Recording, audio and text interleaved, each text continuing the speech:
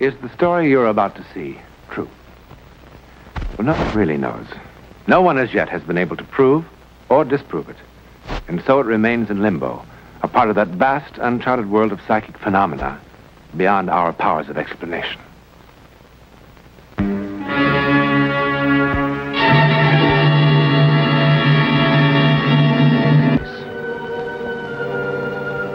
And a lonely place, with the rusty old railroad track long since abandoned, and which, as you can see, ends there. Nowhere. Or is it nowhere? Is this apparently godforsaken place perhaps not the beginning of a world that most of us don't suspect at all, or completely overlook?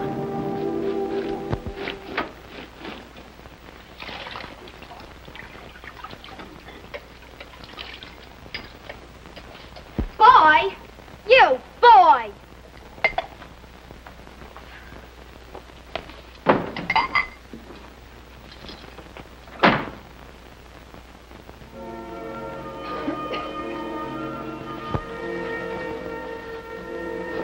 It's her. It's her, and I'm not going to miss her this time. Callie. Callie, did you hear that? What, Grandpa? It's her.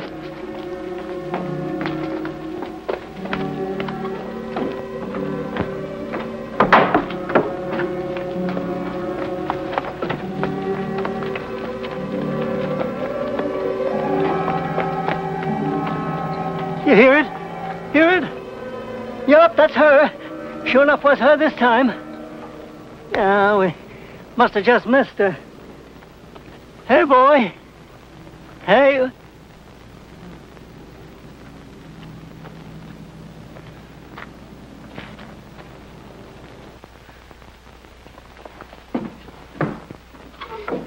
Where you been, Grandpa? Oh, out.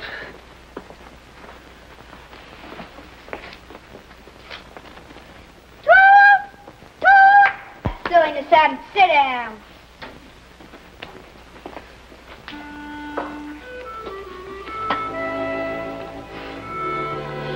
Hey, pay yourself. Straw's cheaper. Copycat, you copied that from me. You didn't think by any chance it was original. What? Never mind. Eat your breakfast and shut up. Sure. Eat my breakfast. Cut that out! You said to eat my breakfast, so I'm eating my breakfast, see?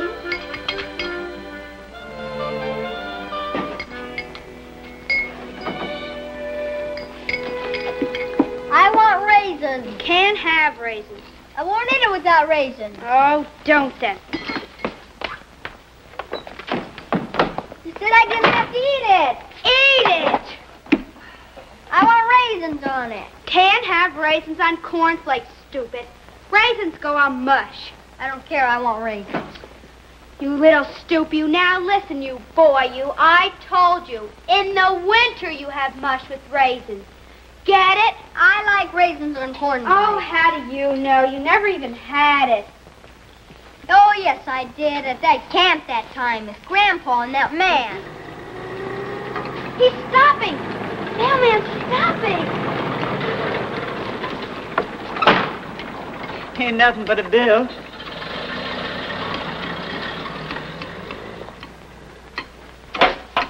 For you, Mama.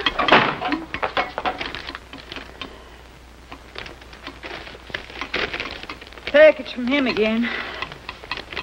Meaning some old thing we got no use for. Open it quick, Ma. Open it. Yeah, hurry up.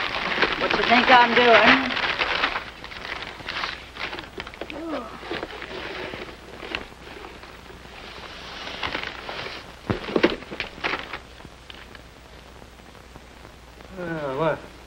What's it for, exactly? Tell you what it's for, exactly. To get me hot and mad, I ever married him, that's what it's for. Look at that $5 price tag still on the bottom. Not a word of writing or a check for months. Ma, it's mine, isn't it? Say it's mine. What? Look, Ma, the book. The beautiful book. Please say I can have it. thing in 100 miles. I want it. Why can't I have it? Don't listen to that sissy thing, Ma. It's mine.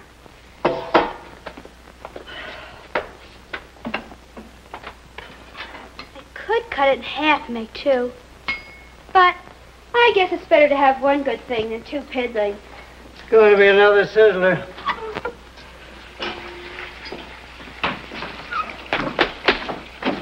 You little boy, you didn't I tell you weren't to have any raisins? Oh, Callie, why don't you tell him the truth?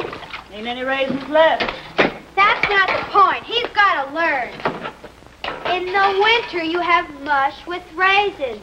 In the summer, you have cornflakes with milk. For heaven's sakes, Callie. Just he's got to learn. Somebody's got to teach him. Why do you gotta have that old stove burning for on a hot day? I'm dying. You're goofy. You're fresh. I'm dyeing your old T-shirt for school play. It's gonna be red. I don't know. Maybe when it's dry, it'll be passion red. What? Nothing, stupid. What is dye made out of, Callie? Beet juice. It is not. I ought to know. I made it. Did you really, Callie? How? Easy. Just beet juice and a pinch of salt. What's the salt for? Stupid. Anybody knows you always add a pinch of salt. Pinch! Ow! Pinch!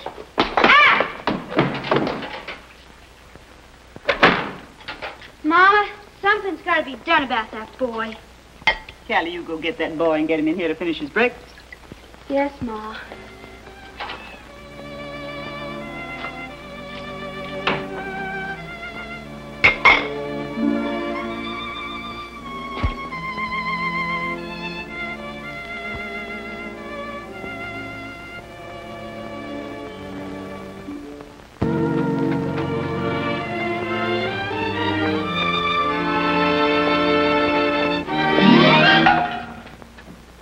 Who couldn't do that? You couldn't. You want to bet? Who couldn't hit a tin can? Let's see you hit that cat. Easy as pie. Sissy, you missed it on purpose.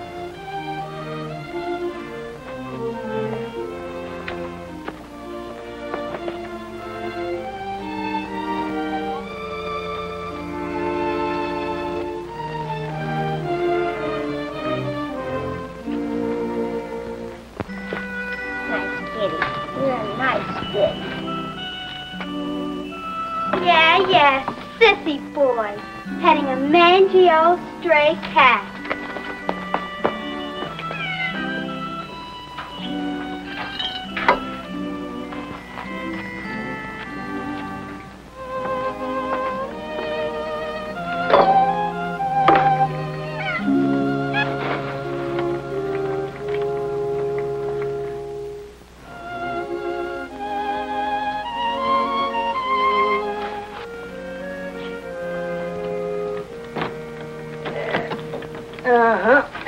I knew somebody'd been feeding that mangy old stray cat. It's nothing but canned milk and water. Oh, Callie. You want to answer your old grandpa something? I got time. Dishes aren't done. Why you always making out to that little lad like you're so tough? I am tough. I'm hard as nails. And the sooner I teach him how to be the same, the better off he'll be. Who told you that? You don't have to answer. Nobody told me. I got eyes. Grandpa, you're old enough to see yourself that sissy boys just got to wake up to facts. Raisins on cornflakes. He don't half know the hard facts of life. Oh, yeah. The hard facts of life. Go ahead. Make fun. Callie, I gotta tell you one little thing. Dishes or no. Go ahead. Well, it's about this ugly old world we got ourselves into. Now, I admit that looking off from where we sit, it don't look much. It's kind of sad, even. It's sad and terrible. But then, if a person takes the time to look real careful, And listen hard. Look.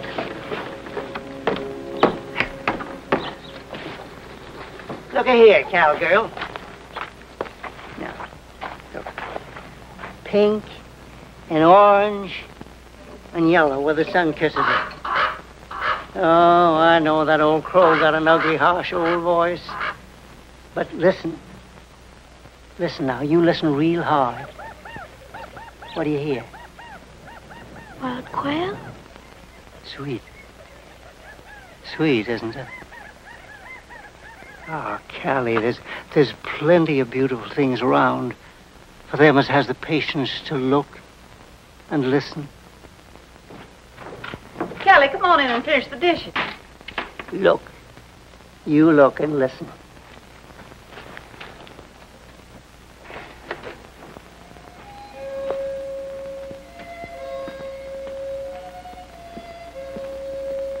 Little Dipper. Big Dipper. You see him? See him? Where, Grandpa? Where? Up there.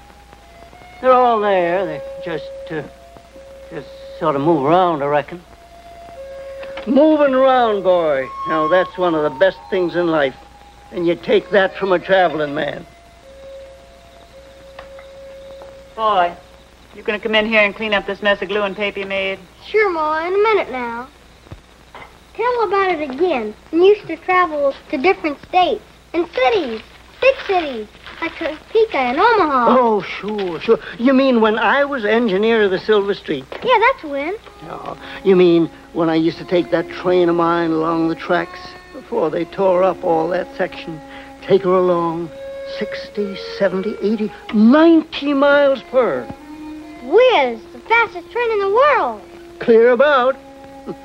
In them days, anyway. The engineer of the Silver Streak. Yeah. You should travel. You know it. Beautiful things I seen, too. Lakes. Big lake water as far as I could see. And blue. Blue as the sky. Blue as Callie's bottle of poster paints. Grandpa, you gonna keep this boy out here all night? Just a little bitty more, Ma. Oh, now and then the boy likes to hear about the old days. Grandpa was the engineer. He was the engineer's brakeman, that's what he was. Ma, why do you always have to spoil everything? Well, he was. Anyway, what do you want to talk about all that nonsense? Oh, come on. You get to bed, boy. I cleaned up your mess for you. Now, go on, get to bed. Grandpa, I believe you. I believe you were the engineer.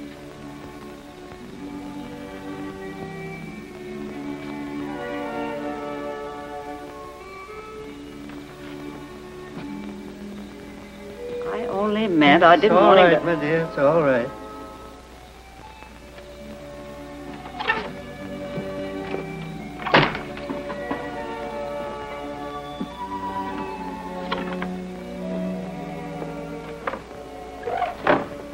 Your ma thinks I'm getting so old. What she don't notice is that she's getting old faster than me.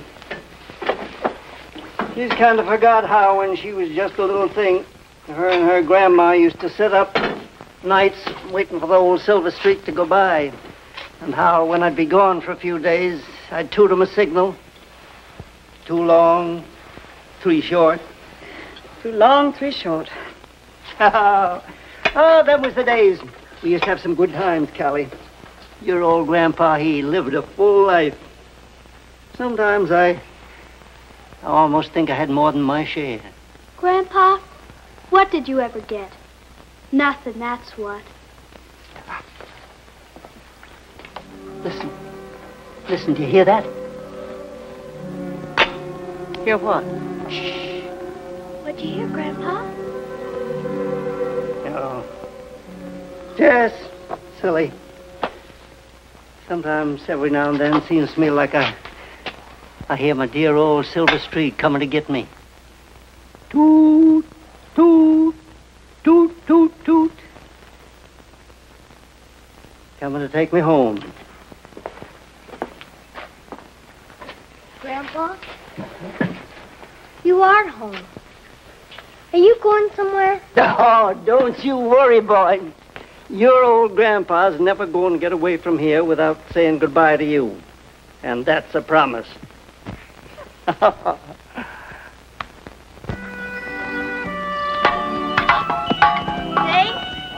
Dry as a bone, hard as a rock. Couldn't even grow a turnip on it. Just about the lousiest land anywheres. Still and all, I like it. That's 'cause you've never seen any place else. Have you, Kelly?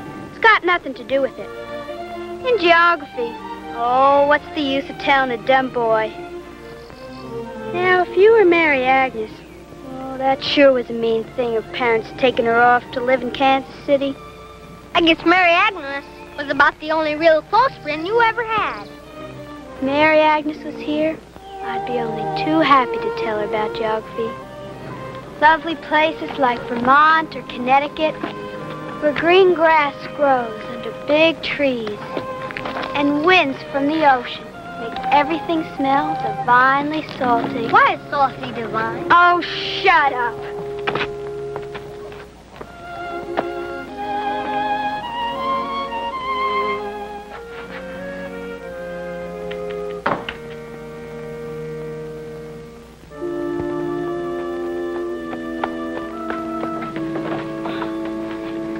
Kelly, your grandpa, he had a stroke.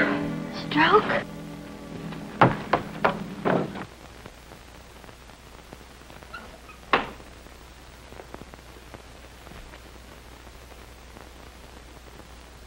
Kelly. Good girl, Kelly. Grandpa, I don't want you to be sick. Goodbye, darling. Grandpa, wait. Wait, Grandpa. For boy.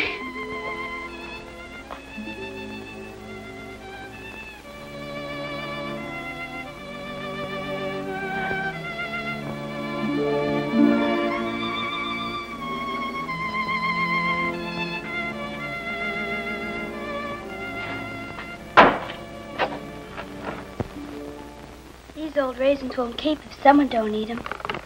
That's a brand new box. Kelly only bought it yesterday. Hot weather. They don't keep.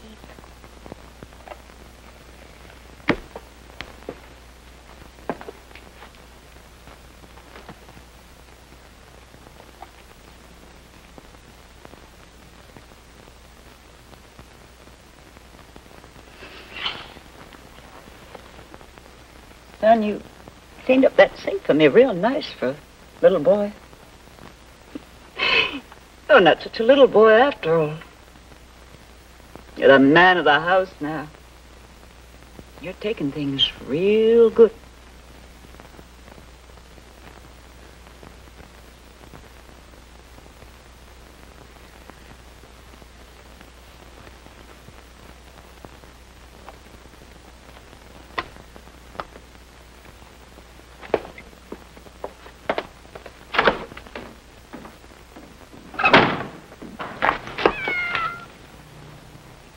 Shut up, you. Said shut up, you mangy old cat. Think someone's gonna feed you?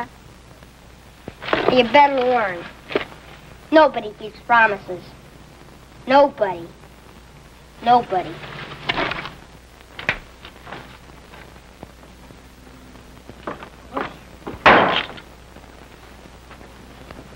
If it's Grandpa's promise me about going away and not saying goodbye. Huh. Do you think I care?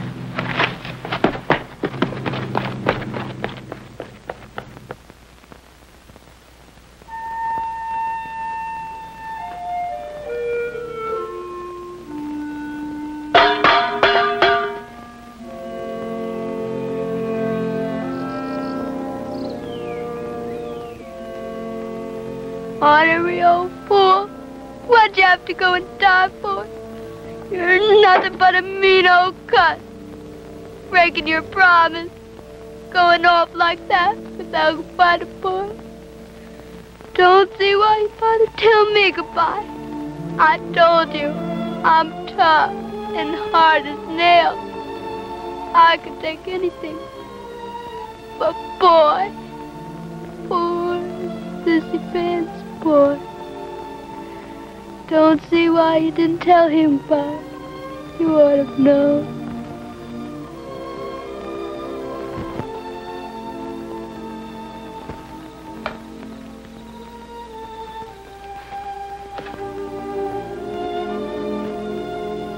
Don't need to go to bed so soon, boy.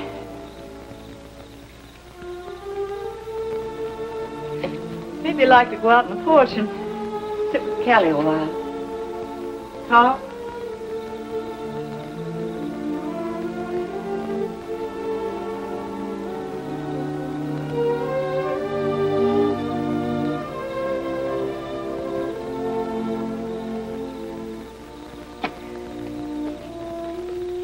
Wish I'd never said that about his grandpa. I know, Ma.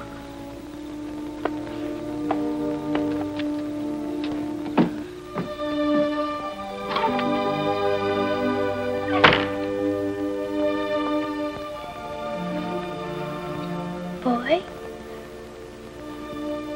Boy?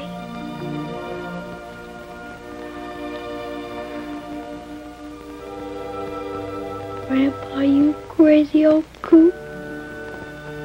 What'd you ever know about the world and things? You had it all wrong, Grandpa. It's not true about beautiful things and happy things all around. I've looked and looked, and I've listened and listened. Boy! Boy! Listen, listen! I don't hear. You've got to. Can't you hear? Listen, you little stoop. Listen. It's the Silver Streak. It is, Callie. It's Grandpa's train. It's taking him home. It's his signal, remember? 2 long, 3 short.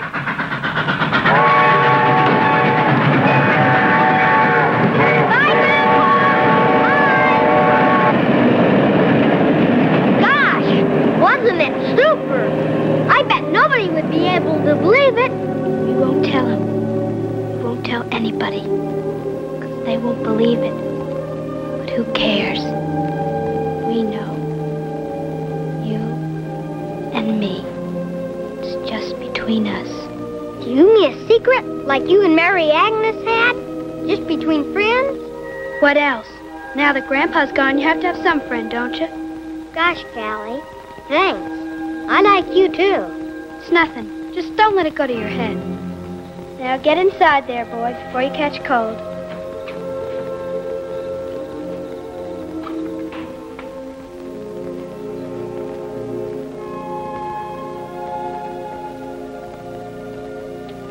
Thanks, Grandpa.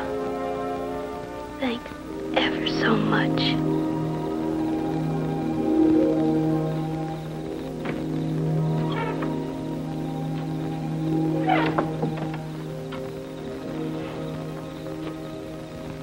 It's a well-known fact that the desert land produces all types of mirages.